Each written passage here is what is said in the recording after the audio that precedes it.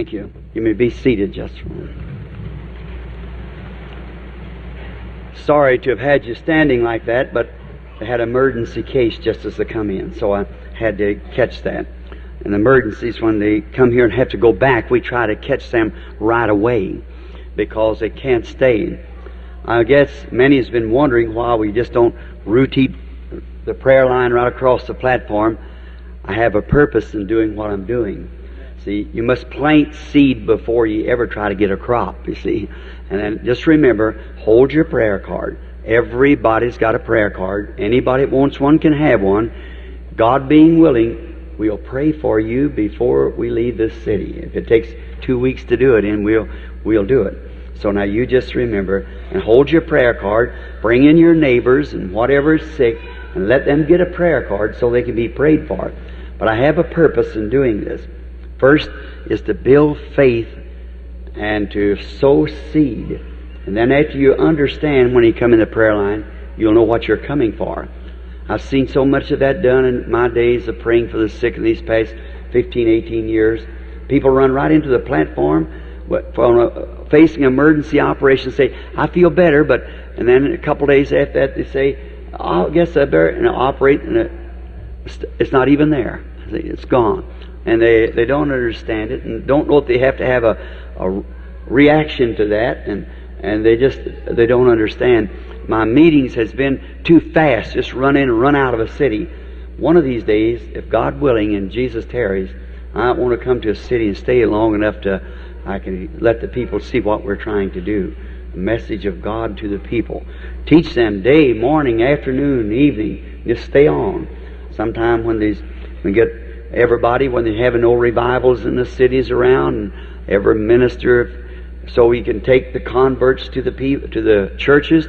See, I have no church, I just represent all of them and try to send members to wherever they want to go. That's up to them. The main thing, are they born again? Do they know Jesus Christ as Savior?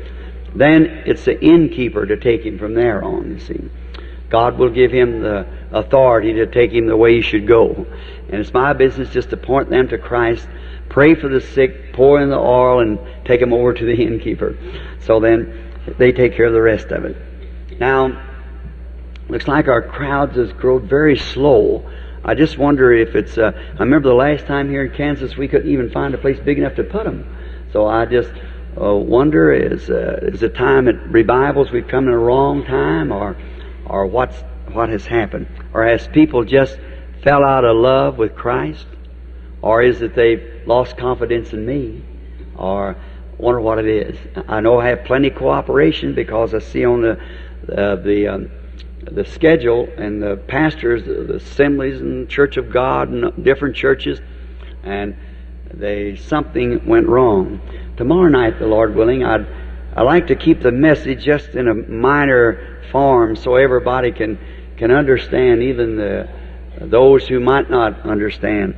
And then tomorrow night I want to have more or less an evangelistic type of service for Saturday night. Tomorrow morning is the full gospel businessman. And I suppose there's a group of them sitting here. It's their breakfast. I speak for them internationally. And frankly, I carry one card in my pocket, and that's the full gospel businessman. They are interdenominational. That's the reason I can have their card, is because that I cannot just say I belong to the assemblies, I belong to United, I belong to the Church of God, or see, that throws all what little influence I have to one organization. I believe God's children scattered out everywhere. They're all around. And when I first come over here, of course, you know I was a Baptist. And when I come over here amongst the Pentecostal, full gospel people, enjoying the experience of the new birth and the baptism of the Holy Spirit, so forth, I thought that's what made them Pentecostals. I didn't know that it was full of little denominations of their own, but they got as many as the Baptists has. So you Baptists understand these primitive Baptists, free will, hard shell, all other different kind. So I come over here, I thought just Pentecost means one thing. I still believe it. We can't organize Pentecost. It's not an organization, it's an experience. You see. That's right. So we have little fellowships, groups, and so forth. We shouldn't differ with each other, but with just human beings. I think I've talked to many of the leaders and so forth. I don't think it's amongst the leaders. I think it's just somebody gets in, stirs up something. That's as good as Satan wants to do, you see. Just as long as you're firing at one another, you're not firing at him. If we just turn our faces about and go to firing on him, the great church of the living God would come to her colors. Christ would come. I believe that. He's waiting for us to do it. And I've tried my best through these 18 years on the field to try to bring that together, to see all the hearts united as one, all the tents stretched beyond the boundary line. As Brother Grant said it not long ago over in Texas, I was having a service as him, and he said, Brother Branham, I like that idea. He said, you know, it reminds me of a guy that some neighbors, they all got him some ducks, and each one put them in a little puddle in the backyard and put a fence around it. You know, he got to raining and raining. You know how slow Brother Grant can talk? Said the puddle kept rising in each yard until it got so high it got above the fences, and said the ducks just swam all around. It wasn't fenced off no more. So I think if we can just let the tide of God's blessings rise and rise, until we'll all be in the same pond or the same lake. After all, we are. It's little creeds and things that separate us, but being children of God, we're all under one family, God. A man had a cornfield once. Another man had a cornfield. An aviator would fly over and say, look at this fellow's corn and that fellow's corn. What nice fields of corn. That corn kept growing and growing till after a while it reached across the fence and made one big cornfield. So I think that's the way it ought to be. If we grow a little bit, but as long as we're immature, we'll still be fenced off. But when we get matured, there won't be any difference in the field. We'll all be one big field. God grant that day that I'll be able to see it before leaving. Now, remember, tomorrow morning's businessman's breakfast is to be held at the, was it Ramada or Holiday Inn? The Holiday Inn. And everybody's invited, and I think they'll have tickets there, however they do it. And that full gospel businessman, to you businessmen here, is a fine group of people. I tell you, I think every full gospel man ought to be in there for fellowship. It's really true. They have some fine things. And as I told them, I speak for them internationally, but whenever they make a denomination out of it, go to draw on a fence, then my card goes back. I don't want that. It's got to be free for everybody. So, you know, Jacob dug a well, and the Philistines run him away from it, and he called it malice. He dug another well, and he called it strife. Then he dug the next well and said, there's room for us all. So we're drinking to that well now, where there's room for all of us, everybody. Now, everybody feeling good, say amen. Amen. That's good. That sounded good. I like that. Amen. Means so be it. I was preaching one time, there was a boy that belonged to the First Baptist Church when I was a missionary Baptist, and I was preaching. There was some sister really enjoying it, and she got to crying and shouting. And he was quite a ball player, and he met me a few days after that. He said, I come up to hear you last night, Billy, but said I couldn't do it for all them people saying amen. And I said, oh. And said, that woman sitting over there crying, said, that just got on my nerves so bad. I said, oh, you shouldn't do that. I said, I don't think. He said, well, I can't imagine heaven being like that. I said, I sure can. He said, well, that just made shivers run up my back. I said, if you ever got to heaven, you'd freeze to death if you hear that noisy group up there. This is the quietest place you ever live. I'll tell you that. Because if you go to hell, there'll be weeping and wailing and gnashing of teeth. If you go to heaven, why, even the angels don't stop day and night screaming, holy, holy, holy is the Lord God Almighty. See? Why, such hallelujahs and amens and praise the Lord. Well, you never heard such till you hear that meeting up there. So this is a quiet place. And I always was afraid of anything quiet. It sounds dead. So I'm not much for dead things. So anything without emotion is dead. Scientific research will prove that. Anything without emotion. So if your experience hasn't got a little emotion in it, You better bury it and get something that has got some emotion in it. That's right. It's exactly true. Now, we all are loved with Him, I'm sure, but there is a great cooling off amongst the people. The revival's over. The fires is going out. See, it's time for something to happen. You know, in the old Roman temple, the temple of Vesta, when the fires went out, everybody went home. So there was no business done. I think I'm just not enough Quaker to believe that it should be that way. Now, I think tonight, I omitted it every night, but I like to respect this Word of God because I think it is God's Word and it's Him. It's Him in letter form. The letter itself, you have to have the Spirit there to quicken the letter. So now, for respects to this Word, let us stand while we read it. St. Mark, the 7th chapter, and beginning with the 24th verse, and reading down the 30th verse inclusive. You that have your Bible and kind of like to take a text and just a little formal planing maybe of a few seed again tonight to build that faith until the time comes. And when I feel that the Spirit is giving that climax, right then every one of you be called to the platform. Don't worry, it'll be right then. But until that Spirit gets to that place to where you feel that the people's got it, what's the use of coming up here if you're just walking up here? You walk through Tommy Hicks's line and Tommy Osborne and Oral Robertson, back and forth through line. It only weakens your faith. That's all. When you come here with a full assurance that you're not walking before your brother or anyone else, you're coming here because the Spirit of God in you has bid you come, something's going to happen. There is nothing to keep it from it. Until then, you're just on a walk right around. Next minister comes in town, right around. Next minister comes right around. That's no good. There's nothing in a preacher, no more than there is in your husband or your brother or whoever it might be. We're just representatives of His telling you the Word. Some of them have different gifts, which the Bible speaks of these gifts. This is all done to vindicate His presence. Now, if it had been me, or you to me, if you can't take one another's word, why, that'd settle it. But God, full of mercy, He sent gifts and confirmation to prove. And just so He's so long-suffering, so gentle and kind that He wants no one lost or no one hurt. He wants to be sure that every one of you get in. All right. Now, have you got the Bibles turned to the 7th chapter of St. Mark and the 24th verse?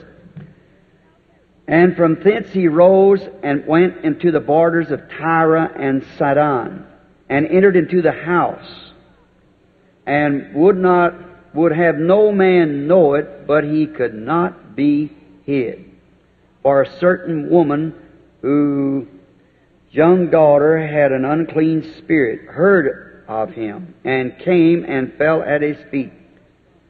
And the woman was a Greek, a Syrophoenician by nation.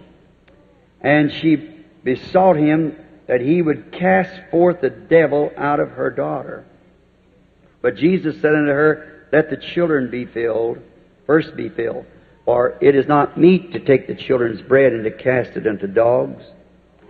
And she answered and said unto him, Yes, Lord, yet the dogs under the table eat the children's crumbs.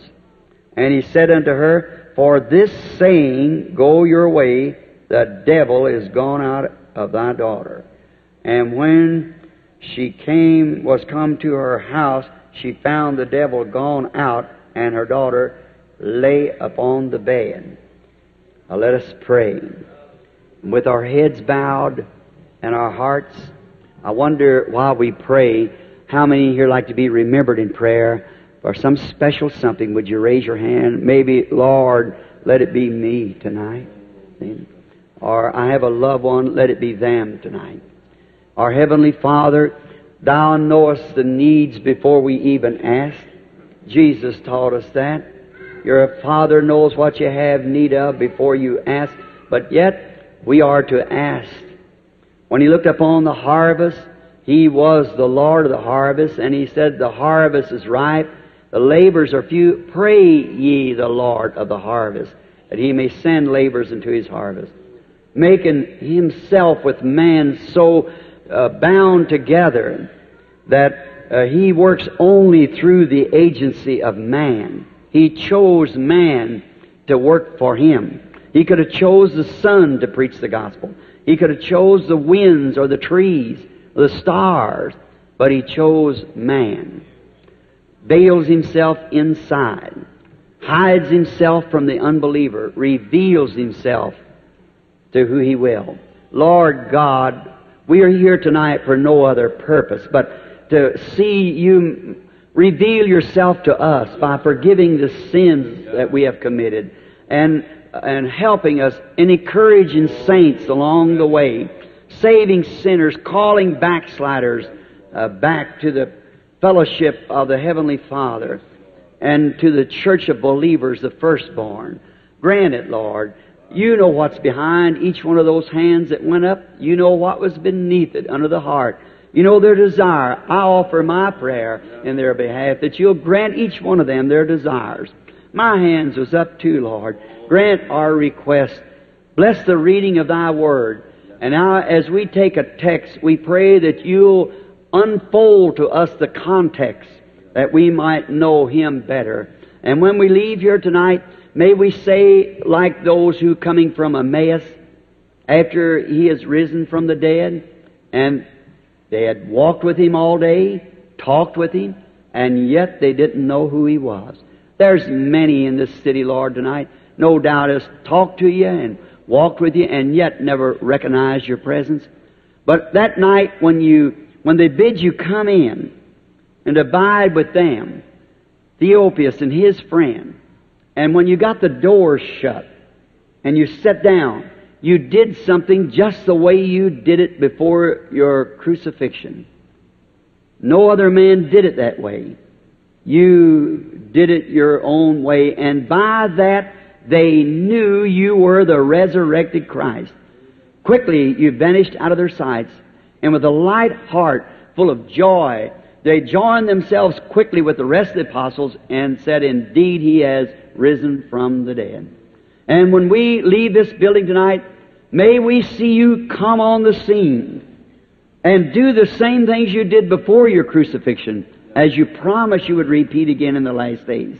And grant, Lord, that when we leave, we'll go with like they saying, Did not our hearts burn within us? As He talked to us along the way. For we asked it in His name and for His glory. Amen. Be seated. I wish to take just one word for a text tonight. And the word I want to take is called Perseverant. You might say, Brother Branham, that's a very small word for 300 or 400 people sitting here tonight, or whatever there is. I'm a poor judge of an audience, and you say that's a very small word. Well, it isn't the size. It's really what I'm going to say about it. Now, perseverance, according to Webster, it's to be a word that you're to be persistent. Means to be persistent in trying to make a goal. Try to put something over. Try to do something. You are perseverant when you are persistent. Now, all Christians must be persistent. They must be perseverant. And the only way that you're able to do this is to first to have faith in what you're trying to do. And if you have no faith, you're just jumping at it, then you cannot be perseverant. But when you really know it's the truth, then there's nothing going to stop you. You are really perseverant then. And man of all ages that's ever been able to do anything and had faith in what they were trying to do were perseverant. For instance, like what we call the father of our nation, George Washington. He was perseverant when he trying to achieve that victory over the British and cross the icy Delaware. He was perseverant. There was nothing. His soldiers, half of them, didn't even have shoes on their feet. Their feet was wrapped in rags. The wind was blowing, but he had prayed all night. And he had the victory in his heart. Amen. And there was no British army or nothing else was going to stop him. Neither could the icy river. He had prayed through. And there was no hindrance going to stop him. He was perseverant. And he achieved the task that he was trying to do. Because he had the answer from God. When a man gets his answer from God, there's nothing going to stop him. Most people today, as I will repeat myself from last night, saying they have hope instead of faith. You find people coming on the platform, they're just built up in hopes. But faith is the substance of things hoped for. The evidence. It's not a myth, it's not imagination, it's something you've got. You've already got it. And you're just as happy with it, that faith that you have, as you would be if you had the substance in your hand. For instance, like this, if I'm starving to death and a loaf of bread costs us a quarter, which will buy the loaf of bread. Now, when I have the quarter in my hand, I'm just as happy as if it was a loaf of bread, because it's a purchase price of the bread. And when I know in my heart that I have accepted it and I believe that God has given it to me, I'm just as happy with that faith as if I was healed, because I'm going to be healed anyhow. I've got the substance right now. Nobody can take it away from me. I know it's right. And I can be perseverant with that. When God tells something is going to happen, like the visions or something, I've seen tens of thousands of them, and many of you are witness. And not one of them has ever failed. And when God says anything, if He would say tonight, go to the National Cemetery for I'm going to raise up George Washington in the morning, I'd invite the whole world, come watch it. It's going to happen. Amen. God's Word can't fail. He's never failed, and He can't fail. There's one thing God can't do, and that's fail. He cannot fail, and God is His Word. Now, Noah was living in a scientific age when they perhaps could shoot the moon with radar. Jesus said it was a day like this, as it was in the days of Noah, so will it be in the coming of the Son of Man. Now, we know down in Egypt, we see these pyramids. We could not reproduce them today. We have no power to do it. They had a hold of atomic power or some kind of power that built the pyramids. We couldn't put those boulders up there by no means. Neither could we reproduce that Sphinx. There's no way of doing it. We don't have the material to make a mummy, embalm a body that looks even natural for thousands of years. We've lost that art. A dye that won't fade out. Many things they had then that we are completely blind of. And they built that pyramid so setting so center in the earth, no matter where the sun is, there's never a shadow around it. Never a shadow at the pyramid. All the architecture, the instruments they had is far beyond now. And Noah lived in that intellectual, scientific age. Noah did. And he was a prophet. And the Lord told him that it was going to rain. And after Noah hearing the voice of God, being a prophet, to the voice of the Lord, word of the Lord comes to his prophet, and he knew it was going to rain no matter what anyone else said, whether it ever rained, and it never had rained before.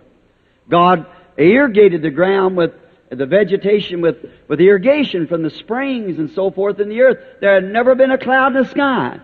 But yet Noah knew there was coming water from above.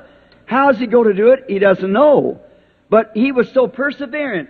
He went and built an ark according to the specification that God said for him to build it, because he had heard the voice of God and was standing in the presence of God when the voice of God was made manifest to him.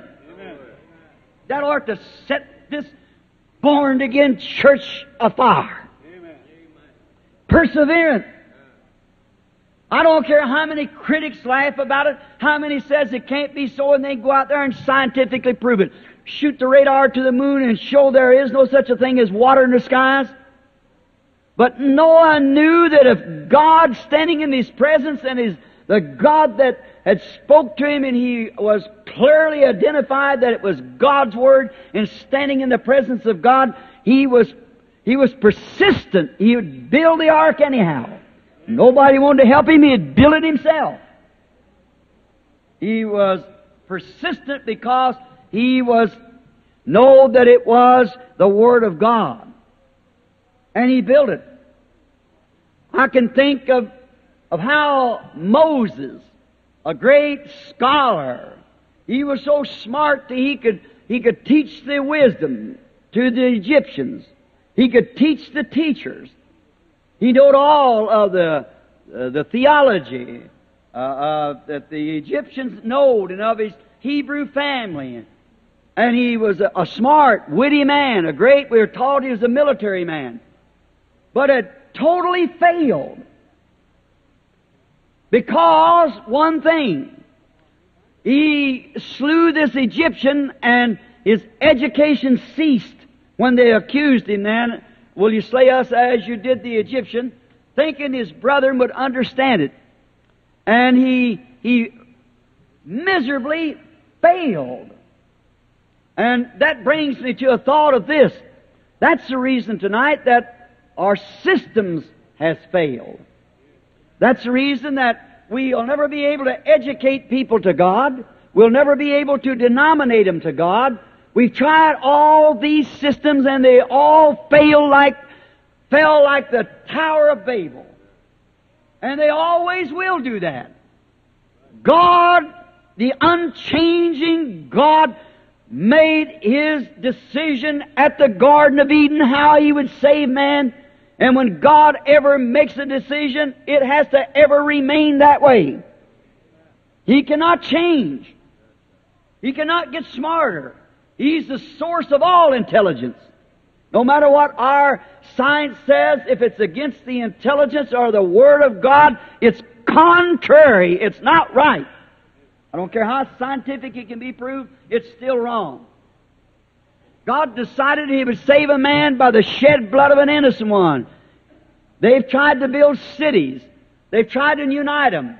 They've tried to build towers, educate them into it, and they get further away all the time. You'll never be able to save man till he comes back to the blood. Amen. That's the only place that God will ever meet a man. Not by his intellectuals, not by how smart he is, how many man has made him a priest or a bishop or a state overseer, whatever he might be, minister, deacon. That isn't the grounds that God meets a man on. He meets him on the grounds when he's under the shed blood. That's the only place Israel ever was able to meet God to worship, was under the shed blood. That's God's provided way. No other way will work. And under the shed blood, God meets man and stands in the presence of man. Moses, this runaway intellectual, runaway prophet, out on the backside of the desert and married this beautiful Ethiopian woman and was living, had a child, little Gershom.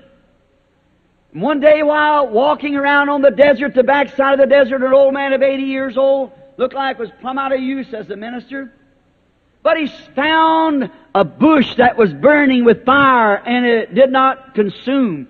And he went aside to see what had happened and come into the presence of God and heard the presence of God, heard the voice of God while he was in His presence when this pillar of fire was laying in this bush talking to him.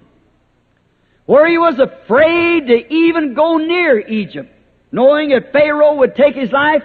There's nothing going to stop him now. And sometimes when a man gets in the presence of God and hears the voice of God, he does things so radical to the ordinary thinking of people, it sounds ridiculous. The next day now, a man that was afraid to take an army to attack Egypt, all of the slaves there was in Egypt, he's afraid to attack Pharaoh like that. Here he is the next day, 80 years old, beard hanging all the way to his waistline, his bald head shining, a crooked stick in his hand, his wife sitting on a mule with a young'un on her hip, going down with his eyes set up, glorifying God. Where are you going, Moses? Going down to Egypt to take over. A one-man invasion. Why? He had been in the presence of God. He's seen what God could do with a stick. He didn't know what He could do with an army. He knew what He could do with a stick. I don't know what He can do by denomination. I know what He can do with one man that'll surrender himself completely to Him. That's all He needs. One person, that's you. Then He's perseverant. Nothing's going to stop Him. Moses had come in the presence of God, heard His voice in a miracle sign. He knew He was a consuming fire, and here He is in a pillar of fire back in the bush. All of his education, all of his theology left him, and he knowed one thing. There was a God, and he had His orders. A crooked stick was good enough. He had been in the presence of God. Don't make any difference how many trained men Egypt had. Any of these things didn't mean a thing to Moses. He had been in the presence of God, and he was perseverant. He's going down to take over against shields and trained men by the tens of thousands with a crooked stick in his hand. Stop him if you can. There's nothing can stop him. And he did it. He went out and took over because he was perseverant when he absolutely knew that he had been in the presence of God and had heard the voice of God out of the presence of God. Amen. Not only the voice was, but it was a scriptural voice. There's all kinds of voices. Check it with the Word. The voice said, I'm the God of Abraham, Isaac, and Jacob. I made a promise that I would deliver those people. The time is at hand. I've heard their groaning, seen their taskmasters burdening them. And I remember my promise, and I've come down to deliver them. And I'm sending you to do it. That's good enough. He's seen His glory, and away he went. David was very perseverant when he come over to the armies of Israel, which was standing in a bluff at that time. And across the little creek and over on the other side was the Philistine.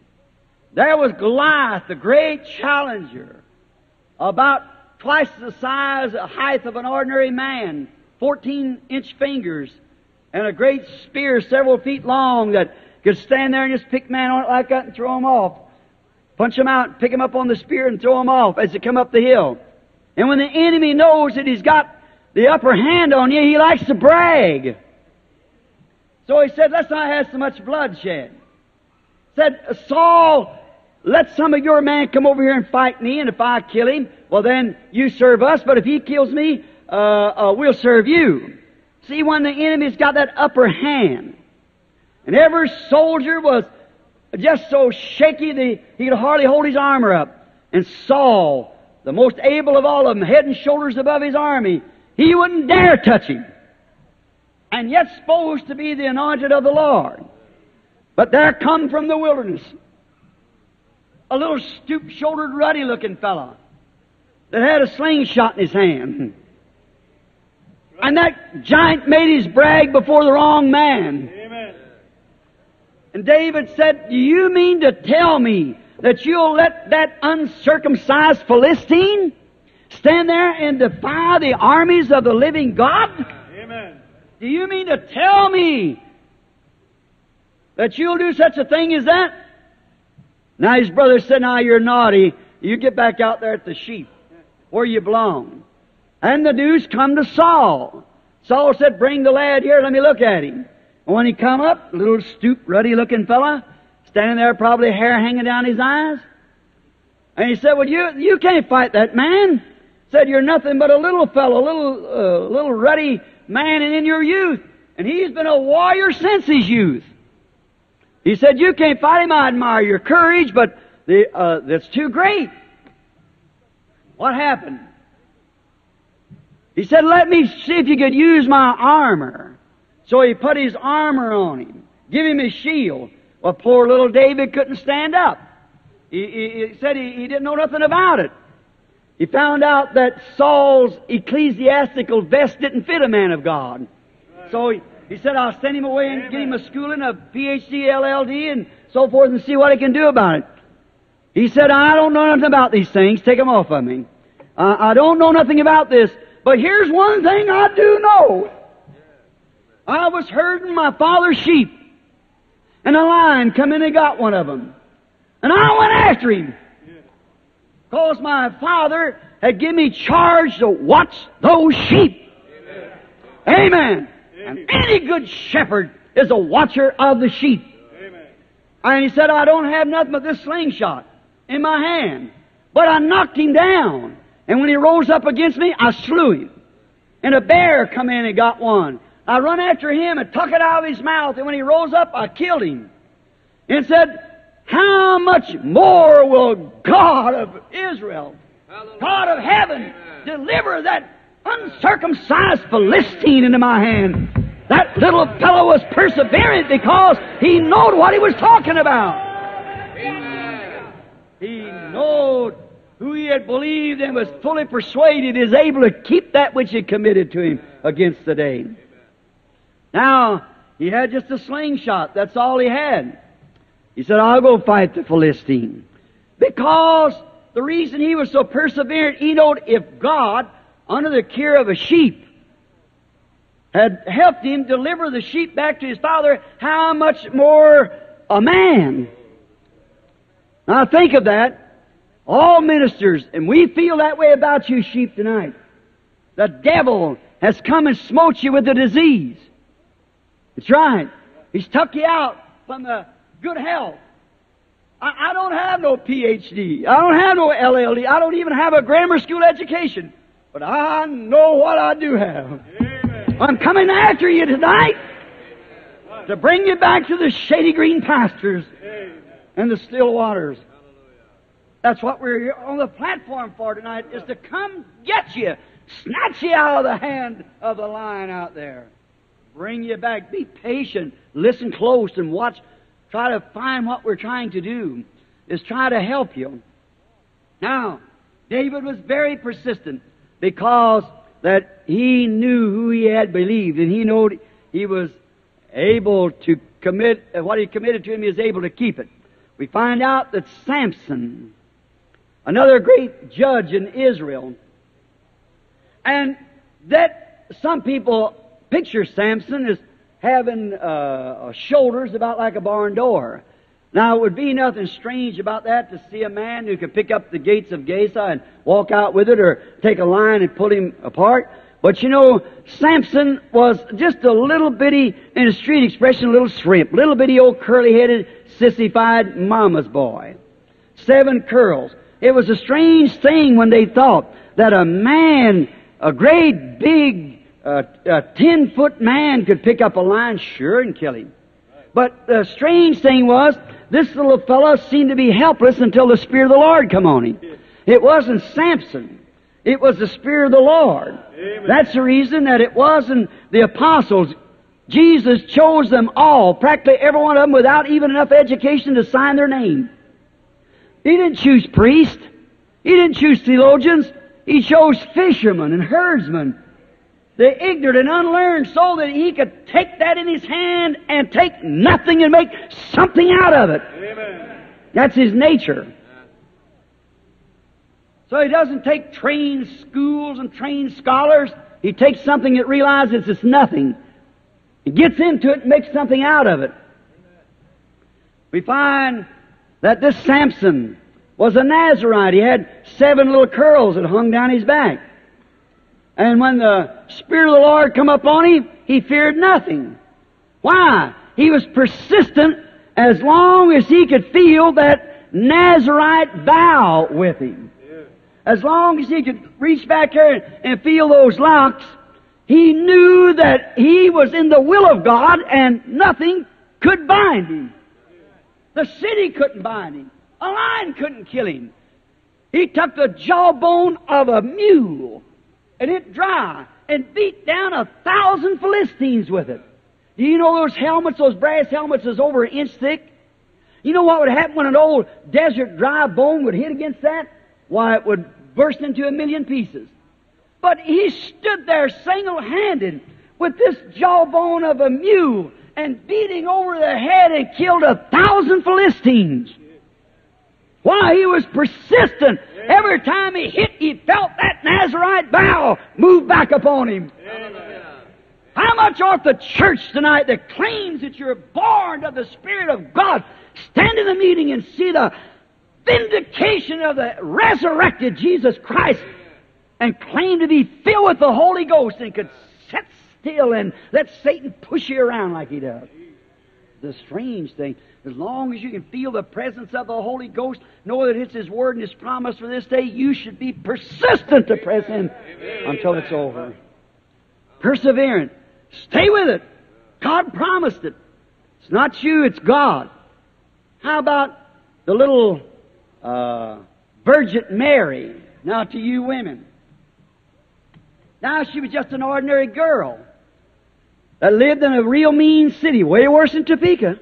And she lived there, but she lived a straight, clean life. And she is engaged to a man by the name of Joseph. And one day, she was on a road to the well to get some water, and a great light appeared before, and an angel stood there, which was Gabriel, and told her that she was going to bear a child, knowing no man. And at the same time, it told about Elizabeth, her cousin, that was old in age, Zachariah's wife, and she had conceived in her old age. And now, Mary, you could imagine what a laugh it would be to the people to think that this young girl going with this boy study, and here she shows up to be mother.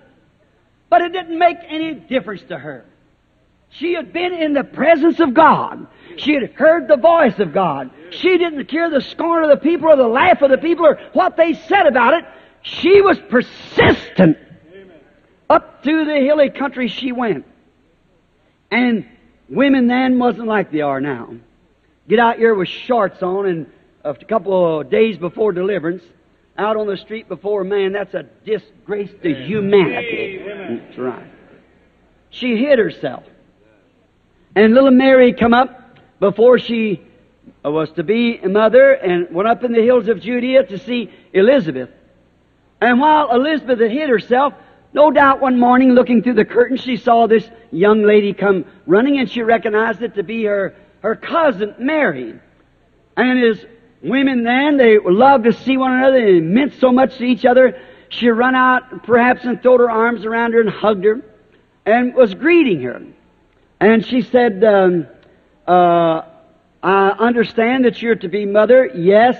She said, you know, I'm to be mother too. Oh, you and Joseph are already married? No, we're not married. And she was showing to be mother. She said, you mean, dear, that you and Joseph are not married yet and you're to be mother? Yes. How will this be? The Holy Ghost has overshadowed me. The voice of God said so. And said, I know that you're to be mother too. She said, yes, but it's already 6 months with me, and I'm worried because the baby has not moved yet. Now, anyone knows that that's altogether out of ordinary. 2 or 3 months in life is felt. But this had been 6 months with no sign of life. Now that the baby was dead. 6 months with no life.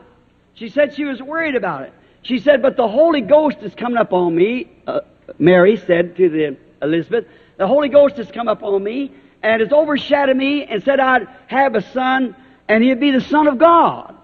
And I call his name Jesus. And just as soon as that human name of God, Jesus, was spoke by a mortal lip out of a human being, a dead baby come to life in the womb of a woman and receive the Holy Ghost. And if that will do that to a baby dead in the mother's womb, what ought it to do to a born-again church? Amen. The first time the name of Jesus Christ was ever spoke by a mortal lip, a baby dead in its mother's womb came to life and received the Holy Ghost. Whence cometh the mother of my Lord? Said Elizabeth. For as soon as your salutation came to my ears, my baby leaped in the womb for joy. And today we claim to have that Holy Ghost. Amen. And cowardly with it, afraid to move out. We got to get persistent. If we got the real, genuine Holy Spirit, we will be persistent. Now, going a long ways, I'll get away from my text, and here it is almost time to start prayer line now, and I haven't even got to my text. This is too short. This woman that we're talking of, this Serapiopan woman, she was a Greek, and she had heard about Jesus. Now, faith cometh by hearing the Word of God. And she had heard. And somehow, faith finds a source that others don't see. A doctor might say, child, I've done all I can do for you. That he's at the end of his road. That's all a man can do. He sees the thing is advanced and there's nothing he can do about it. But you see, faith finds a source that he don't know nothing about. Science won't prove it. Because faith, the whole armor of God, is supernatural. What is the armor of God? Love. What is love? Scientifically prove me there is such a thing as love. Where's it at? How many loves? Raise up your hand. Love your wife, love your brother, love your friends? Well, I want some science to prove to me what part of you is love. Where do you buy it at? What drugstore? I want a bunch of it. Love. Joy. You got joy? Peace. Long-suffering, gentleness, patience. What is it? It's all supernatural. God is supernatural. You don't scientifically prove God, you believe God.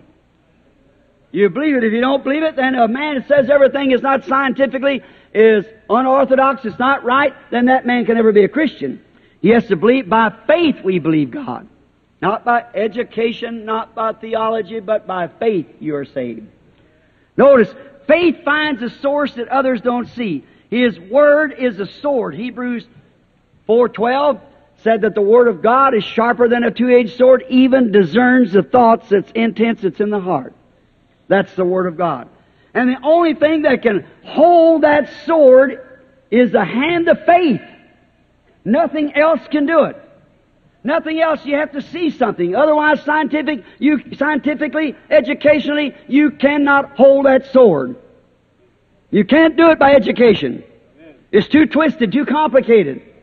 You make it, it'll try to deny itself and everything. You cannot do it. Jesus said it's hid from you. So forget about it. You cannot know it. It's hid. And when God hides anything, it's really hid. That's the reason that you're so hid. If you're a Christian, for you are dead and your life is hid in God through Jesus Christ and sealed by the Holy Ghost. How's the devil going to find you? You can't do it. You're hid. God hides you. Amen. What a hiding place in the bosom of Jesus Christ. Now, faith holds it. It yields it. Now, you may not be strong enough, that arm of faith, to cut a hole all the way through it and walk through like some can. But just keep punching. It'll come. Just hold to it. She had many hindrances, this little Greek woman, but her faith didn't have any. Faith don't have any hindrance at all. There's nothing can hinder faith. Don't care what anybody else says, nothing hinders faith. Let's see some of the mites that could have happened to her. They might have said to her, "You are a Greek. Your denomination isn't sponsoring his meeting." But she was persistent anyhow. She was going anyhow because she'd heard. And faith cometh by hearing. Not by cooperation, but by hearing. Notice, they might have said this, that you're a Greek. You're not in their class of people. They're a different skin from you. They're a different race. Still, that didn't bother. That didn't bother him. And some of them might have come and said, "Now that's nonsense. The days of miracles is past. There's no such a thing as that healing that you hear about. He's just another fanatic that's raised up. Sure, they have all kinds of bogus dollars, but there's a real one somewhere it's made off of." Right? Now, it said, the days of miracles is past. There is no such a thing. That's just a bunch of fanatics down there. Just a little handful of them. We've had it all along. But still, something had struck that woman. She was still persistent. The days of miracles might have been past for that one was talking to her, but not to her. It might be a past for some of your associates, but not for you, if you've got faith. There might have been another group, maybe some women stood out in the corner saying, "Martha," I hope there's no Marthas here, Martha, you know what? Your husband will leave you as sure as you go down to that meeting. Now, I know your daughter's got epilepsy, but I tell you, if your husband ever catches you going down there, he belongs to the great clubs and societies of the city. If you go down there, he'll leave you. That didn't mean nothing to her. Amen. She's going anyhow. Amen. Faith had done took a hold. Yeah. Faith knows no hindrance. Well, then there might have been another group down the corners that said, you know what? You'll be the laughing stock of the church because you're going down there just for nothing. The people's going to know you're going. And as soon as you're identified with them, then you'll be the laughing stock of the people. Everybody will laugh at you. That didn't mean one thing to her. Not at all. She was persistent. Some group might have said, they'll put you out of your church. They'll give you your membership card. Still, she was persistent. That didn't hinder her a bit. Why? She had already got a hold of faith. Yeah. I wish I had time to stop here for 4 hours and just tell you the experiences on that similar thing that women and men and children who were dying, and by doctors' statements they're living tonight by the grace of God. Because something got a hold of them. Faith. That's the idea. All right. She broke through all these gates, all the critics, all the laugh-ats, your husband will put you away, your fellowship card's gone from the church, you had to find something else, you'll be a castaway, you'll be called a holy roller. That didn't mean a thing to her because she had already seen God. She had heard, and faith cometh by hearing, and she knew that others had been healed. Why couldn't her daughter be healed? There you are. She comes through. Finally, she arrives at the feet of Jesus. And notice, what a shock. Many people think just because that they can get there, that's all there is to it. But you've just started now. When she got to Jesus, what a disappointment to her. Or it would have been maybe to us in this day. Jesus said He wasn't even sent to her race. If that had been some of you Pentecostals of today, why, you'd have stuck your nose up in the air and walked away and said, that's what it is. If they don't like me at the assemblies, I'll join the oneness. If they don't like me there, I'll go to the Church of God. I don't have to put up with no such a stuff as that. Oh, that's the reason the miracles is gone from the church. That's the reason the faith is gone from the church. See? Even Jesus, the very God, listen to it, the very God that she was going to worship and change her thoughts and come to believe on Him. When she arrived at Him, she got a cold shoulder. You remember me speaking last night about the hybrid flowers and things? Christianity today is a reproduction. It's not the original. If you have the original baptism like they had it back there, that Pentecostal church would be that nothing can stop it. Amen. It'd be like a house on fire and a dry weather and a hot wind blowing. Amen. There'd be nothing could stop it. Hallelujah. It's on fire. Amen. What's today? No, it's a different group today. My opinion, it's a reproduction. Notice, He give her a cold shoulder. Today we have to pat him. I promise you, if you just come over, I'll put your card on my book over here, your letter, and I'll see what I can do. We'll get with the deacon board and see if we can't get you on the deacon board or something. That's the way you have to do them today. See what a bunch we got? But even when she got there, He said, I'm not even sent to your race. And besides that, they're nothing but a bunch of dogs. Oh, my. What would we have done? What would you have done? Ask yourself that and be honest. Somebody snubbed. Well, if you don't even get prayed for the first night, you claim you ain't coming back no more. And you got faith, sure. I remember this tape goes all over the world. I'm not just pointing my finger here. I'm pointing everywhere. Yeah, you won't come back. No, you can't even sit and listen to the meeting through. Yeah, I got faith. Yeah. But she was called a dog. That's the lowest can be gotten. Or was to them in that day an unclean animal. Of course, today it's an idol. But their woman will take a little old dog and give it a mother's care and practice birth control. Of course, she wants to get out to dances and parties and carry on like that. She ain't got time for a child. You know, you root the dog off in a little cage somewhere.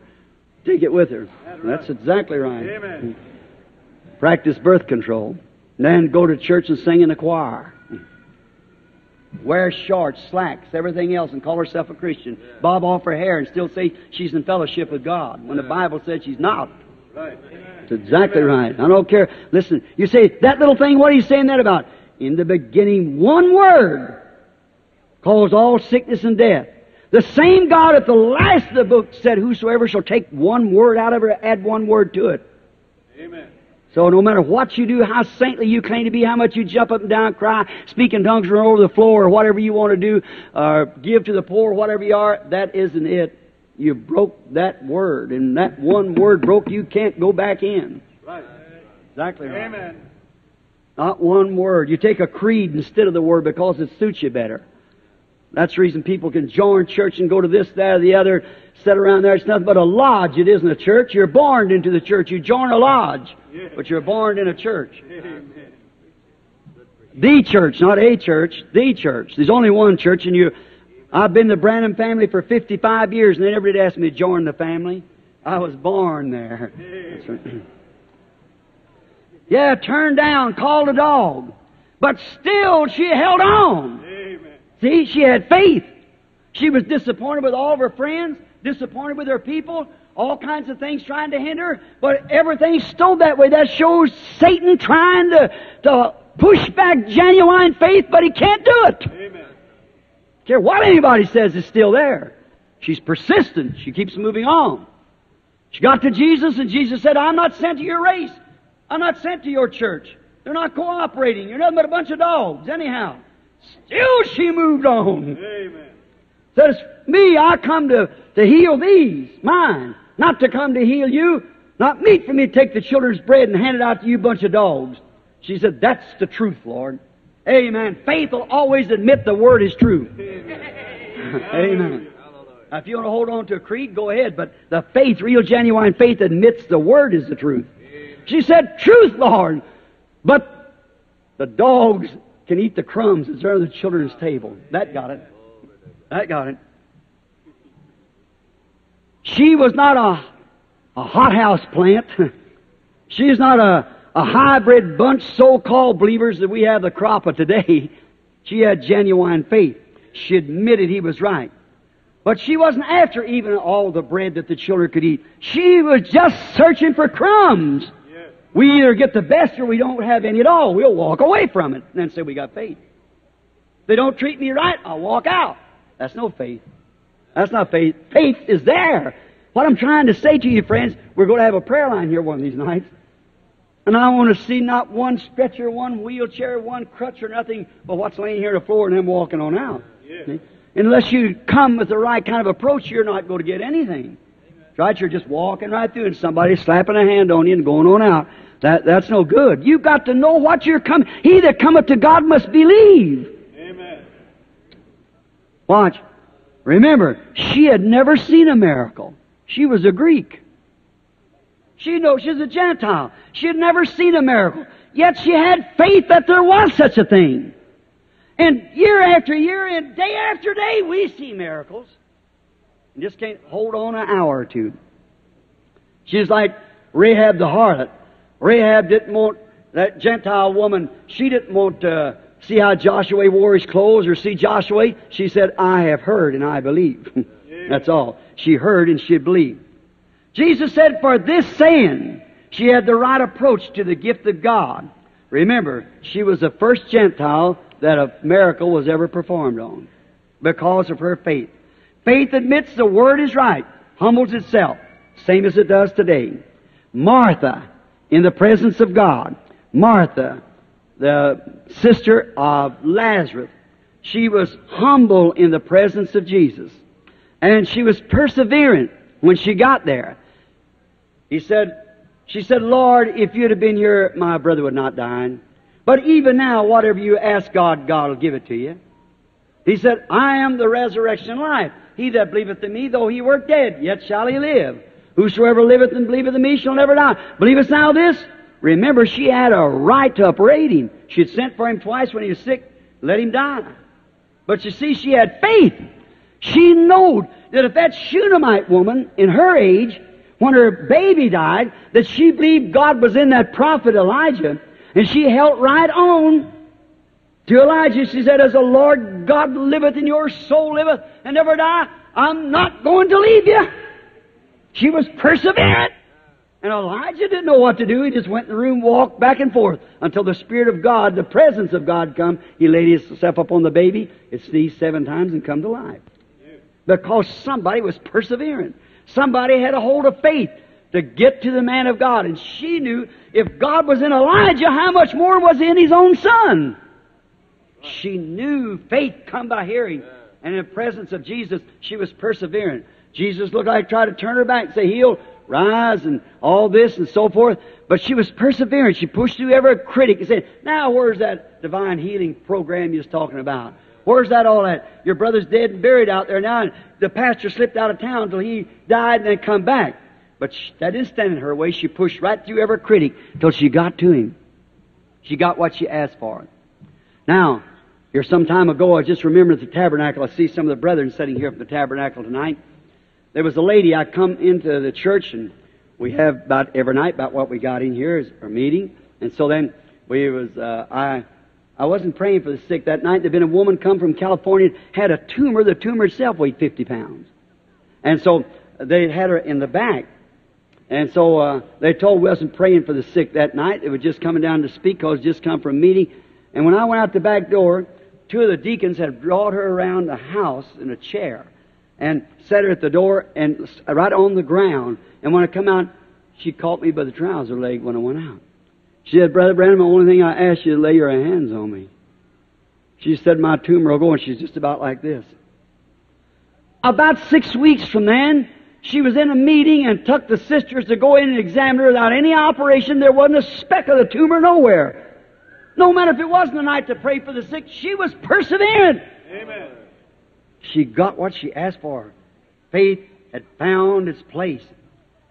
Had a hope. Micah, I'm closing in a moment. Micah, in the presence of 400 well-trained priests, prophets of Hebrews, with all, he said, come down, Micah. You've been put out of the ministerial association down here, but if you'll speak the same thing that they do now and say for Ahab to go on up with Ahab and Jehoshaphat go on up, and we realize that they'll put you back in the fellowship. He said, as the Lord lives, I'll only say what He says to me. God give us some more Micahs. So he waited. That night the vision came. He examined his vision with the Word, because the Word of God had said that Ahab had dogs to lick his blood like it did Nabal. So we find out that his vision was exactly with the Word, so he was perseverant when he walked out the next morning. He said, go on up, but I've seen Israel like sheep scattered on a hill having no shepherd. And this high priest or over the prophets walked over, smacked him in the mouth and said, where did the Spirit of God go when it went out from me? Still Micah didn't care what they said. He stood there. He said, put this fellow in the court, said Ahab, and put him in the inner courts and feed him the bread and water of sorrow. I'll deal with him when I come back. In other words, behead him or something. He said, if you return at all, the Lord hasn't spoke to me. Oh, he knowed where he was standing. They can do what the rest of them thought. He knowed he had been in the presence of God. He had heard the voice of God. It was exactly with the Word of God. So ought we tonight to see this hour that we're living in and see the promise of this day, that the Word of God promised it. No matter what anybody else says, the Word said so, and Jesus comes to make Himself known. Persevering. The blind man that Jesus healed could not explain or argue their theology, but one thing he knew, he was persevering. His father and mother couldn't say, said, well, we're afraid they'll put us out of the synagogue. And he said, ask him, he's of age. He said, who healed you? He said, one Jesus of Nazareth.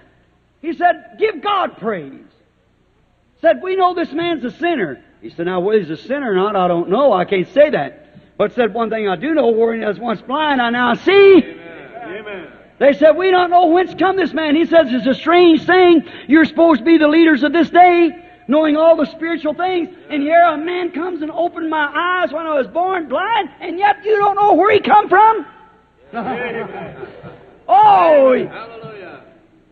He was perseverant. Nothing going to bother him. He had been talking to God.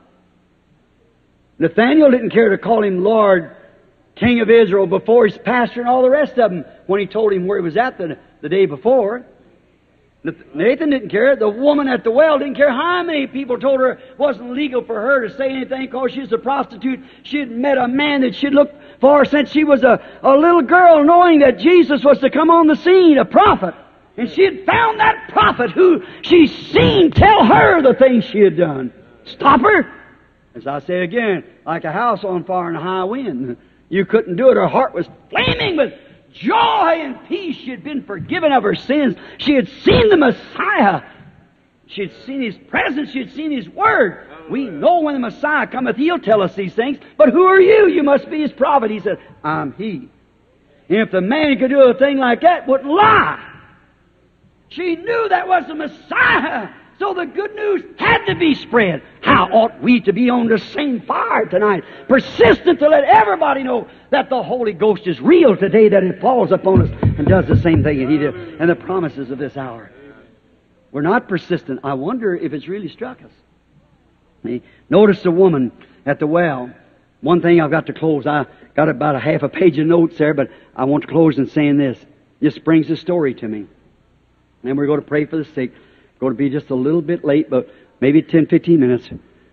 But bear with me just a little bit longer. I was in Mexico City about 3 years ago. How many knows Brother Espinosa? You Spanish people here. Well, I guess many of you. He was my interpreter. We was down there in Mexico City. As far as I know, the only Protestant ever come in there, sponsored by the government. But General Valdini, you remember him, he's one of the Christian businessmen, had been saved and filled with the Holy Ghost. And he'd got through the government and he got me in. And so we got another big ring out there, seated several thousand people, didn't seat nothing, had to stand up. And you think about having to stand here for 2 or 3 hours in this room. Then people stood in that hot, blazing desert sun there from 9 o'clock at morning till 9 that night. Day after day, and one night pouring down rain. They stood there. And them young Mexican women, hair hanging down their face, and it rained so hard I couldn't see halfway across the audience. Didn't make any difference to them. They was holding on to that word of life. Hallelujah. Remember one night there, I was only there 3 nights, platform about long as this or maybe a little longer. There'd been an old blind man come across the platform, and they'd brought him up. The fellow that come and got me, I call him Mañana. That means tomorrow. He was so slow. He never would get there, and he'd look around and get over there any time, and me praying, and I just called him Mañana. So they take me up the back of this big wall on a ladder and then let me down on a platform. Brother Jack Moore, how many knows him? Sure, I guess you do. And Brother John Sherritt, many of them here. They were there on the platform. That night, coming across the platform, Mañana give out the tickets, the prayer cards, but Billy walked right along by his side to see that everything went right. He could talk to him and give him prayer cards, but Billy went to find out whether it was really right or not, whether he'd sell any of them or what he would do, or give respect to person and let everybody that wanted a prayer card have one. So then that night when the prayer cards is called, there's an old man come across the platform barefooted, and his trouser legs all tore off, an old hat in his hand wrapped up with cord. And when he got close to me, he was blind. And I looked at the old fella, and I was standing there as good a clothes as I got on tonight. Somebody give me a nice new suit, had on good shoes. And that poor old fellow there, an old ragged shirt and dust all over him, there he was totally blind. His eyes pretty as white with cataract as my shirt. And I thought, what a cruel thing Satan had done. The poor old fellow probably never had a decent meal in his life. The economics are so poorly balanced down there. And they just think, now say Peter, he's a brick mason. He gets 30 pesos a day, but he had to work 4 days to get himself a pair of shoes. See? And then what about little Pancho or Chico? The little one works out here and only makes about 4 pesos a day with 4 or 5 kids to feed. You get down and get some old Meba bean tortillas and tonight Martina can have one and little Chico can have one, but somebody has to do without one. They have to save so much to buy a grease candle to be burned on a gold altar for their sins. That's what burns me up. So there you were. Now, this old fellow stood there, and he was saying something in Spanish, and he had a little beads wrapped around his fingers, and I told him to take them off. And through Brother Espinosa's. And I thought I put my shoulders up. I could just lay my coat down and tell him, I mean, his shoulder's much wider than mine. I put my feet outside of his, thought I could slip right on my shoes, nobody'd see it. And he'd give him my shoes, but his feet was much larger. And I thought, well, what could I do? I thought, oh God, if you don't feel for people, there's no need trying to serve them. Right. You've got to feel it. That's the reason he felt our infirmities. I just put my arm around him like this, and I said, Heavenly Father, if my daddy would have lived, he'd been about this old. It's somebody's daddy. And I was just standing there like that in a hurry. Gloria a Dios. That's glory to God, you know. Looked around there, and the old man could see as good as I could. Just walking up down the platform, just going on. Well, and of course, they had to get the ushers, about 300 or 400 ushers standing there to keep them down. And then he had to take me back up the rope. Next night coming there was just the piles that high, Rick, all up and down there, of old shawls and hats and things that laid up there to be prayed over. How they ever know what belonged to who, I don't know. All piled up there, laying there. And it was raining. I was late. And I got in there, and I just started preaching. Faith is the substance of things hoped for, the evidence of things not seen. And Brother Espinosa interpreted, and Billy come over and tapped me on the shoulder and said, Daddy, you're going to have to do something. Said, Manana's done give out all the prayer cards, and said, there's a little woman standing over there, a little lady, said, she's got a dead baby, and it died this morning. You've seen the article in the Full Gospel Businessman. And remember, that has to be bona fide before it's printed. Doctors have to sign this statement that it's true when you put it in print. And said, she's over there, got a dead baby. He said, it died this morning. And it's about 9:30 then, said, about this time of night, and said, it died this morning. She'd been standing in that rain with it all day, and she didn't know Manana's giving out them prayer cards, and said, he hasn't got a prayer card. Said, I've got 40 or 50 ushers, can't hold her off that platform. Said she'll go right under them, upset them, climb over their backs or anything. She's trying to get up here. And I said, well, I tell you, I said, come here, Brother Moore. You know all of it. Many, raise your hands, you know Brother Jack Moore. I said, Brother Moore, she don't know who I am. She don't know. There's been many ministers standing here speaking, a lot of the Baptists and everything, sponsoring the meeting. And I said, now, you go over there and pray for the baby. She won't know the difference. And he said, all right, Brother Branham. He started walking off the platform about as far as the wall over there. I turned around. The people didn't know because they didn't understand English. And I said, now, as I was saying, faith is a and looked here from me, and I seen a little Mexican dark-faced baby with no teeth just sitting there grinning at me right here in front of me. I said, wait a minute, Brother Moore. I said, tell the little lady to come here. And Billy said, Daddy, she ain't got a prayer card. I said, I just saw a vision, Billy. And so they went down there and got the little lady. Here she come running up there and fell on her knees, began to holler, Padre, which means Father, you know. I asked her to stand up, Brother Espinosa's. Hold a baby. She had a little blue and white striped blanket over it, just soaking wet and the water dripping off, and her hair hanging down. Lovely looking little woman, probably her first baby. She was in her 22, 25 years old, holding a little thing like that, little stiff form about that long under this blanket. But they all thought of just praying to get rid of it, you know, get her off of their hands there. I put my hands over on the little baby. I said, Heavenly Father, I don't know that this is the baby, but I saw a vision there a few moments ago of a little Mexican, looked like a little dark-faced baby, smiling. And I said, they don't interpret the prayer, you know. And I said, I saw it smiling. I just laid my hands up on it this way, in the name of Jesus Christ, to pray. And the little baby let out a kick and started crying as hard as, and so it started screaming. And I said, Brother Espinosa, don't you put that down now. You send a runner with that baby and that woman and take it to the doctor. And that night they called the doctor out. The doctor signed a statement that the baby died with pneumonia that morning in his hospital, or in his office at 9 o'clock. And here it was around 10 o'clock that night, been dead since that morning, and come to life and is living today for the glory of God. Because why? She was just as persistent as this little Ethiopian woman was here we're talking about tonight. It goes to show that God is still the same yesterday, today, and forever. The thing of it was, what was it? She had heard about that old blind man. She was Catholic by faith. All of them are Catholic. So when you're born in Mexico, you're just automatically a Catholic. So then, them people there had seen this old blind man on the street speaking of his testimony. She had heard about it. This woman had never seen a miracle. But she knew if God could give a blind man his sight, He could raise her baby back to life, because it was the same Jesus Christ.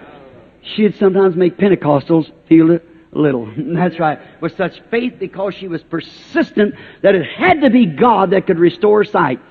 And if it was God could keep His word and restore sight, He could raise the dead. And He done it because she was persistent. Be there one more night, and that was the night for her. Won't we tonight, friends, won't we be perseverant?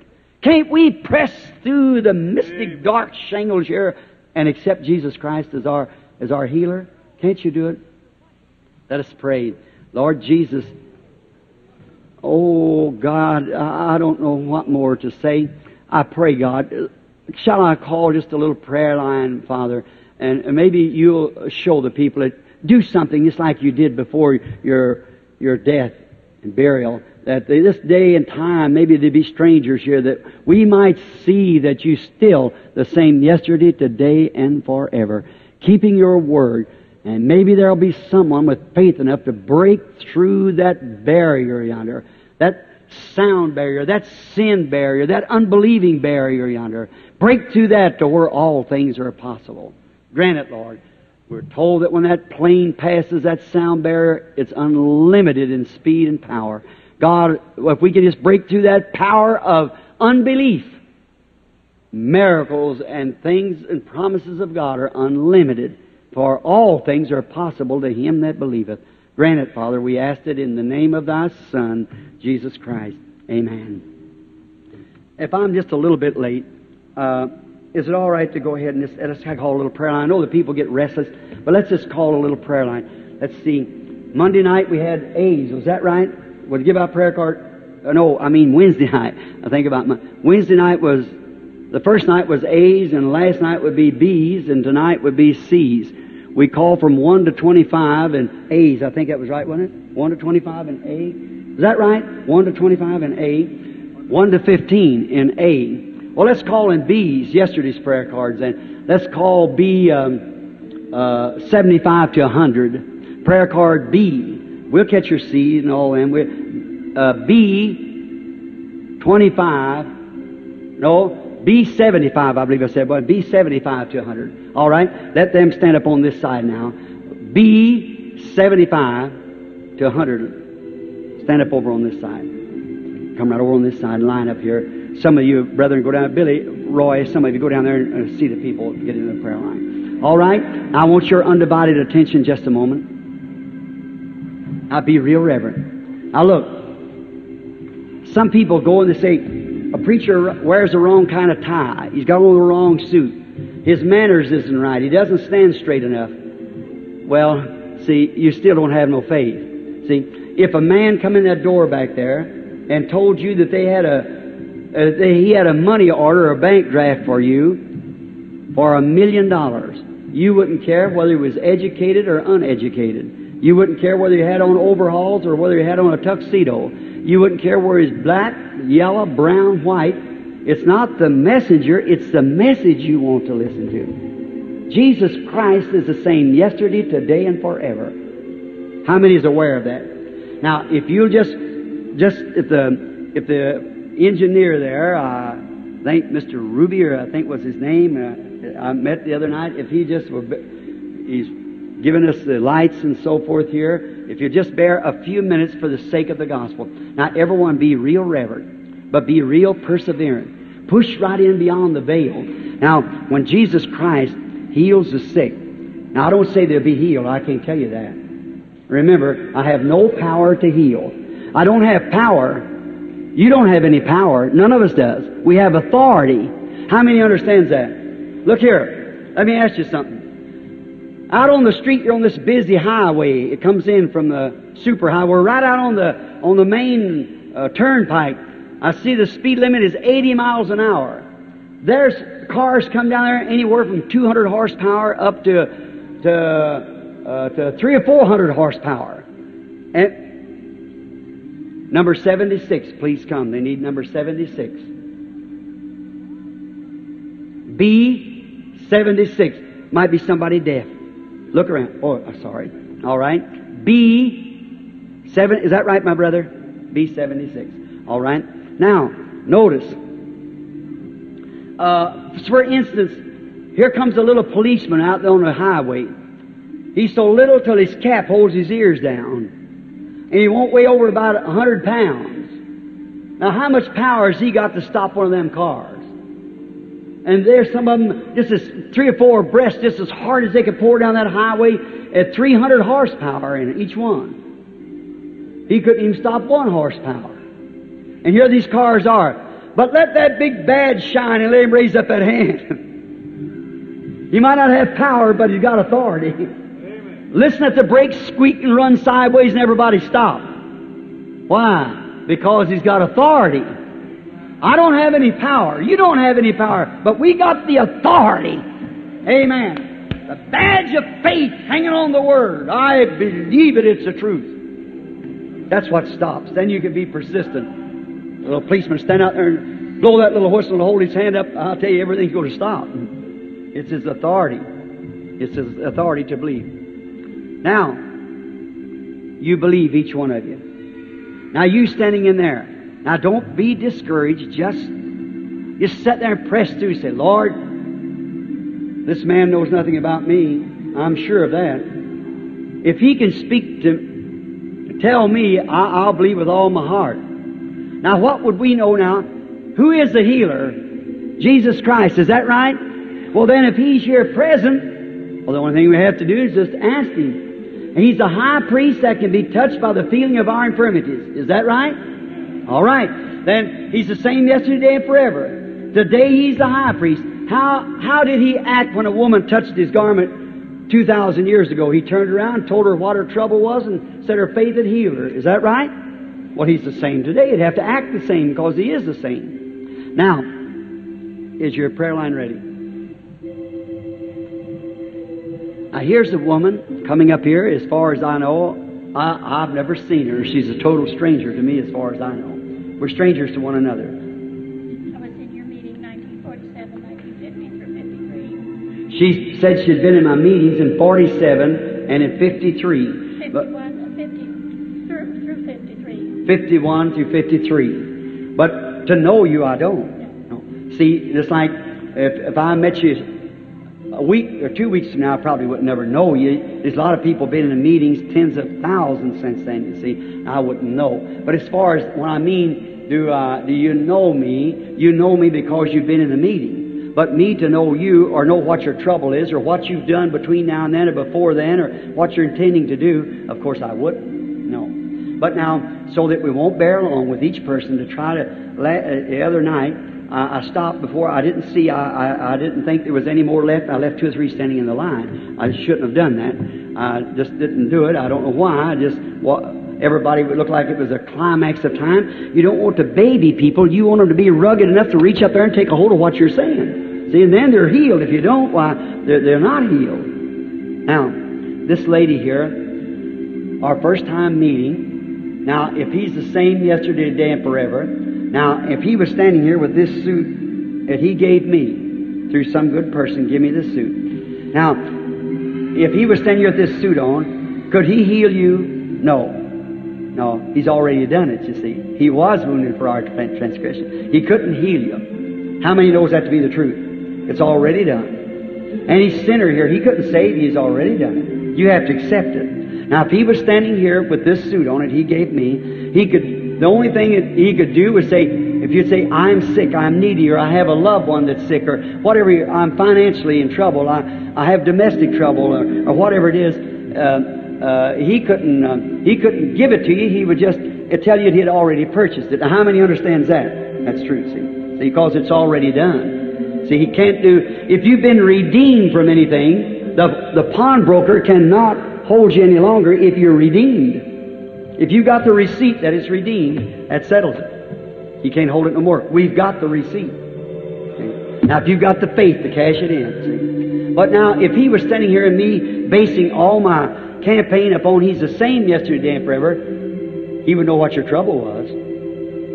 And that would surely, me not knowing it, it would certainly identify it'd have to be Him. It'd have to be some power. Some power. It depends on what you think the power would be. Because you know that I don't know you humanly speaking, and it'd have to be some power. If you believe that to be Him, if you didn't believe it to be Him, of course, you shouldn't be standing here. But if you do believe it to be Him, then if He could tell you what you've done or what you're here for or something, that would increase your faith, wouldn't it? Would it increase yours out there? When here's my hand, as far as I know, I've never seen the woman in my life, only just some in the audience or maybe she's in a prayer line or something like that. But years and years ago, any recollection of her? No. But may the Lord help me now. As a gift, See, like these ministers here, you already know if you've heard me preach. I'm not a preacher. I have no education. I couldn't call myself a preacher. But these men here that's more able to do that than I am. But my gift comes from God because I love Him, and this, I believe, gifts and callings are without repentance. They're predestinated of God to each generation. And my part in this was to that Word, for it to live again. Become the Word to discern and know. That's prophetic, which is promised according to Malachi 4 to be in this day. Makes us perfectly in the last day. Now, if the Lord Jesus tells me where your trouble is, will you believe me to be His prophet or His servant? May He grant it. You are suffering with a skin condition. There's something wrong with your skin. That's right. Yes. Now, if that's right, raise up your hand. See, so I keep feeling that coming from out there. Somebody said he guessed that. Now, wait just a minute. I did not guess that, lady. You can't hide a thought now. See, he's here now. And I take every spirit in here under my control in the name of Jesus Christ, for the glory of God. I didn't guess that.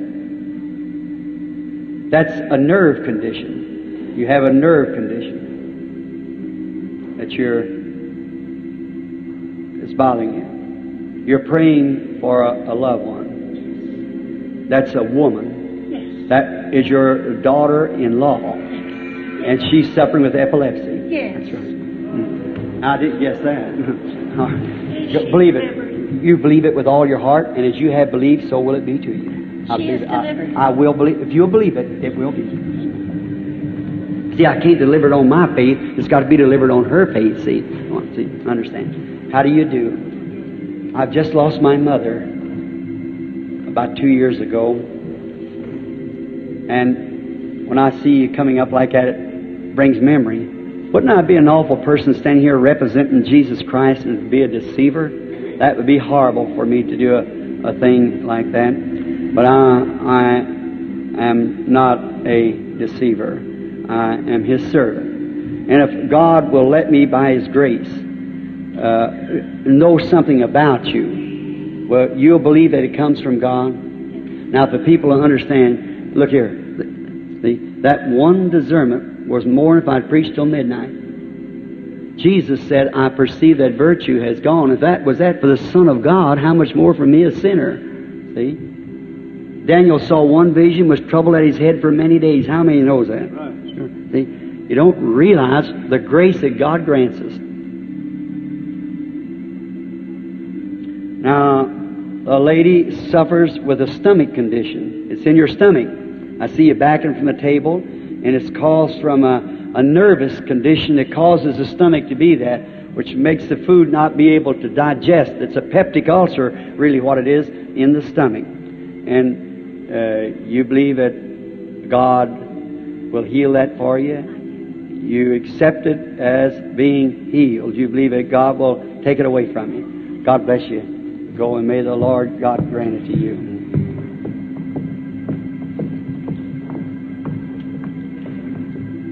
Real Reverend.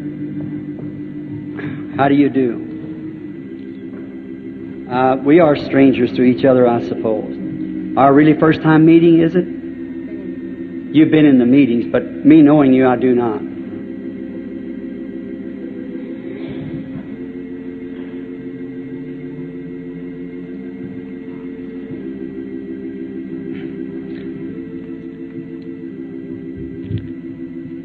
You was asking for yourself. If you believe that arthritis will leave you, yes. She was sitting there bowing her head praying. It'll leave if you'll believe it. Your husband, do you believe that God can reveal to me what his trouble is? You believe that God can tell me? You're so happy to know that she was going to be well of that. You have a prostrate trouble that bothers you. Raise up your hand. I've never seen him in my life. Tell me what they touched. Now just ask that question. What did they touch? They never touched me. They're 30 feet from me. But they touched that high priest. If I am a stranger to you people, wave your hand like this. You two people sitting here, Just wave your hand like this if I'm a stranger to you. See? You were just sitting there and the lady was praying. You see? And he's standing here, turns just like he did in the Bible.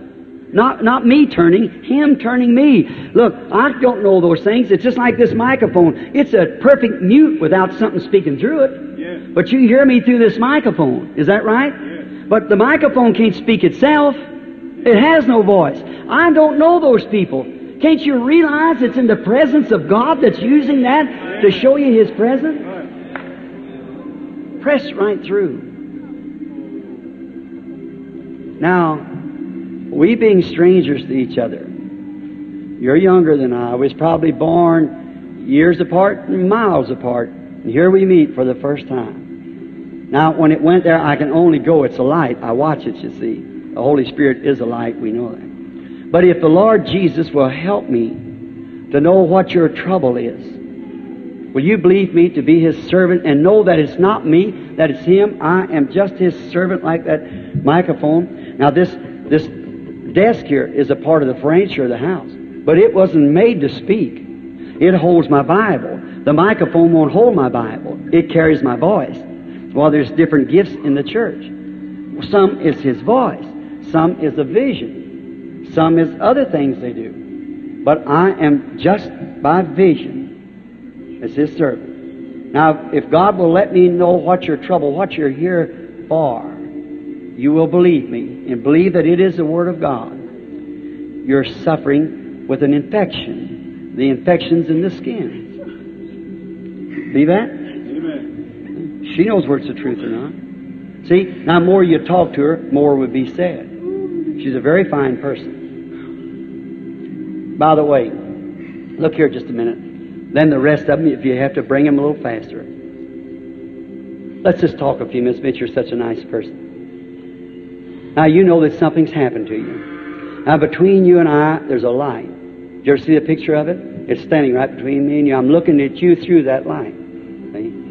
And you believe God can tell me who you are?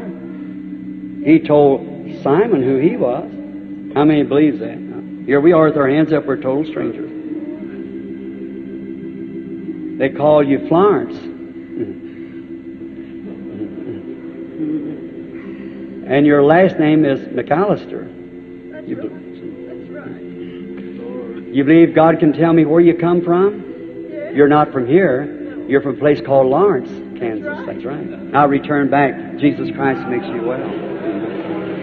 Have faith in God. See?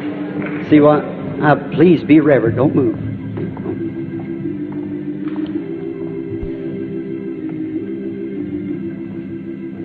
God heals diabetes. You believe that? You believe it healed you? Just go ahead and say, thank you, Lord. Amen. Believe it with all your heart, you'll be healed. You believe God can heal that female trouble that you have? Then just go on saying, thank you, Lord. I believe it with all my heart. All right, let the lady come. You have a lady's trouble and you also have diabetes. Do you believe that God will make you well? Just keep walking saying, thank you, Lord. Believe it with all your heart now. Come. Thank you, Lord. A nervous condition causes a stomach trouble. Do you believe you could eat your supper now? Go saying, thank you, Lord. Eat your supper and believe with all your heart. God heals heart trouble. Do you believe He'll heal your heart trouble? All right, go believing it and He'll do it. This is, you believe it. What if I didn't say anything to you just to show faith that I believe you have? Just lay hands on you. You believe you get well? Come by. You're already healed when you left up there at that Baptist church. Come. Of course, anyone sees this woman's a limping. That's been all of her life. But another thing you have is the stomach troubles bothering you that you won't. Just keep walking. Say, thank you, Lord. Believe with all your heart and go. You believe it. You believe God will heal that arthritis and let you get well, and you go home and go believing it with all your heart. How many out there believes?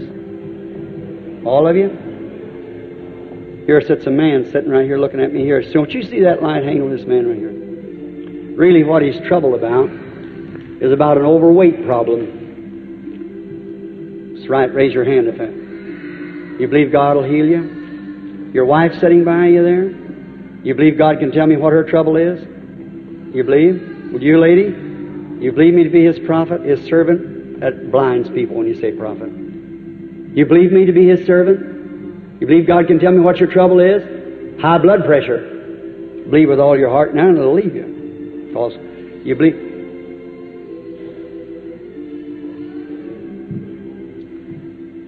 This colored boy sitting out here on the end of the seat, watch intensely. What do you think about this, sir? You believe it to be of God? You sitting there? You was looking at me so earnestly.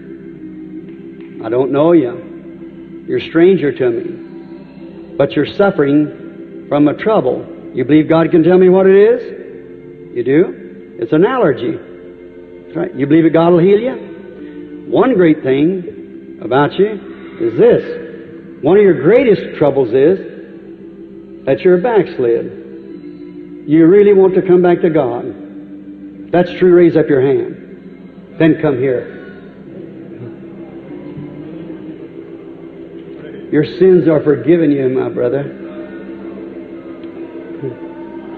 Glory to God. You say, how do you know that? The same one told me what was wrong with him. Amen. How many in here want your sins forgiven? Will you rise to your feet? You want your sins forgiven? I just want to see if you're honest enough to do it. Thank you. Wonder if you'd walk right out here and stand here with this man that's just been forgiven. Say, I want my sins free. I'm honest about it. You can't. Come on, there's more than that here. Now, if discernment discerns sickness and diseases, it discerns sin. You know that. How would it know this man was a sinner? That's it. Come right out and come right down. Will you do it just for a moment? Come here and stand just a moment. Say, I want to be forgiven, brother. I want God to forgive me. Am I wrong? I realize that I'm in His presence. I don't care what my neighbors think. I'm coming anyhow. I'm perseverant. I want to be saved tonight. I believe God. I want to come right now and have all my sins washed away. Is it all right to call ministers? How many ministers are in here that believes that these people has a right to be saved by the grace of God? I want every minister that believes to come stand around here with them now while we pray. Every minister that's interested in lost souls. I didn't think I was going to do this, but I know better than to disobey His voice. He told me to do this. That might be their last time. I don't know. How many knows that this is what He did when He was here on earth? Then it's bound to be Him again. It's impossible for a man, any human being, to do a thing like that. We are in His presence. And here we see Him tonight doing, if I be lifted up, I'll draw all men unto me. We see Him here doing the same thing He did when He was here on earth. Can't we be perseverant now? Press right in. What caused us to come here? What caused all this anyhow? It's God. Don't you believe that? I want each one of you minister brothers to walk forward and put your hands up on one of those confessing people there. Now, my dear brother, sister, you who are confessing at the altar, what made you come? You didn't come by your own power. You come because it's something convinced you that you were wrong. You want to be forgiven. When you seen that poor colored boy, that Ethiopian boy, stand there, gone away from God, and the Holy Spirit revealed that he was a sinner, that same Holy Spirit just never called you right from my lips, but it called you. And here you are tonight, standing the same way that boy was. Confess your sins now before God. Believe Him with all your heart, and He'll forgive every sin that you have committed and take you back tonight on the grounds of your confession and fellowship. He'll do it if you'll just believe Him. Now let's bow our heads everywhere in the audience and everybody real reverent. Now let us pray. Each one of you confess your sins. He's here. The Holy Spirit is here. That's what it's calling. Now just believe it with all your heart. Confess that you're wrong. Ask Him to forgive you. And each one of you brothers pray with these people. Heavenly Father, we come now in the name of the Lord Jesus, thanking You for Your great grace and power towards usward, Lord, that we, the unworthy ones, way down here in the closing of times, we ask that Your mercy be extended, Lord, on down, on until the last soul be brought in. tonight, because of your appearing before us, it made people press beyond every circumstance to get up here, to believe that this is the hour that their sins will be forgiven them. And if they will be free from this night on, grant it, Heavenly Father. May every sin pass from them. You said, He that will come to me, I will in no wise cast out. Though your sins be like scarlet, yet they shall be white like wool. Red like crimson, they shall be white like snow. We plunge beneath the flood of the blood of Jesus Christ. By faith we take this people confessing into that presence of God, into the blood of the Son of God, and ask forgiveness for them. We ask this petition in Jesus' name. Remit every sin and take them into your care, Father. As they confess, bring them back upon the basis of your promise. You said you would do it, and I know you will. They are yours, Father. We give them to Thee in the name of Jesus Christ. Each one of you is standing around the altar now that's truly confessed you're wrong. And in the presence of God, you believe me to be His prophet, and believe that I've told you the truth upon this, and you believe that your sins are gone, and you now, by faith, you break through that veil into the presence of God and say, Lord, I believe you right now and accept you. Raise your hands and say, I do it. Each one around the altar, raise your hands and say, I do it. I now believe it. God bless you. Amen. That's the way to do it. That's it. Just by faith, break through that veil. Now, while you're right on the same grounds that you're standing on, that you're forgiven, now, brothers, lay your hands back on them again for the baptism of the Holy Ghost. Right where you're standing, lay your hands right on them now and pray that they receive the baptism of the Holy Spirit standing right here. Lord Jesus, send your power upon them like a rushing mighty wind. Send another repeat of Pentecost and fill the people, not the room, the people, with the fire of Holy Spirit and forgiveness and demonstrations of power. Through Jesus' name.